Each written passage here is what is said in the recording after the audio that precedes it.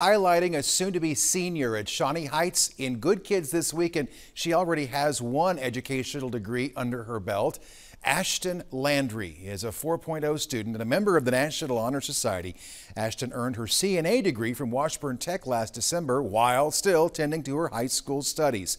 Ashton swims for Shawnee Heights, and she's been involved in competitive swimming too for 12 years, and she also teaches swimming. She also has competed at the state level for the Thunderbirds as a freshman, sophomore, and a junior.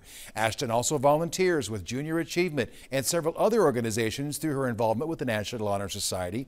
After high school graduation, Ashton wants to be a labor and delivery nurse, and I'm told that she has a love for caring for others that she developed by helping take care of her own grandfather. All that, and by the way too, Ashton even earned Employee of the Quarter honors at her little part-time job at a local restaurant here in Topeka. So hats off to Ashton Landry for all of her accomplishments as a good kid. Help us tell the stories of the good kids that you may know where you live. Send me your nominations through our website at WIBW.com. Victoria.